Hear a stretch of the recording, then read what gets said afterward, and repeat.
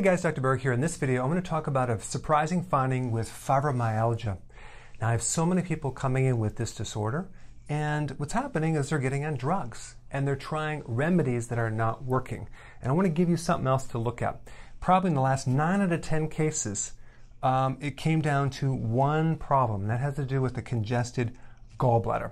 The gallbladder is located underneath your right ribcage. Okay?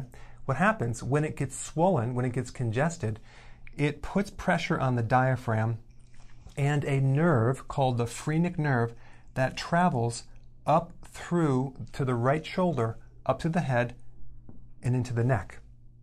The muscles in the upper trap area or the neck contract and cause the vertebra to rotate. That pinches the nerve. The pain goes right down the right side, goes up into the head. So if you have more right-sided so-called fibromyalgia, then look at the gallbladder because that could be the source of it. And so what you do is you press into the gallbladder for about a minute or two and see if this pain goes away. If it is your gallbladder, that pain will go away so fast and you'll be very, very shocked to find out it wasn't really fibromyalgia in the first place.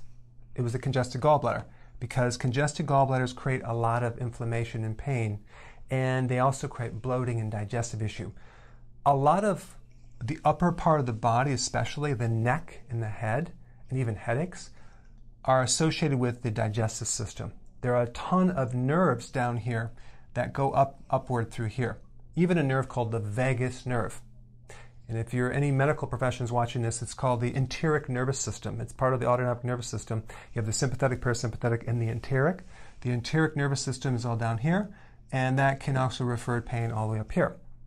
So, what you can do is press into the area, and if there is a relief, then I would start supporting the gallbladder. Probably change your eating, take some bile salts, gallbladder support formula, and realize that the problem is not fibromyalgia, it's something else. So I just want to bring that out, and so go ahead and put your comments below, and thanks for watching.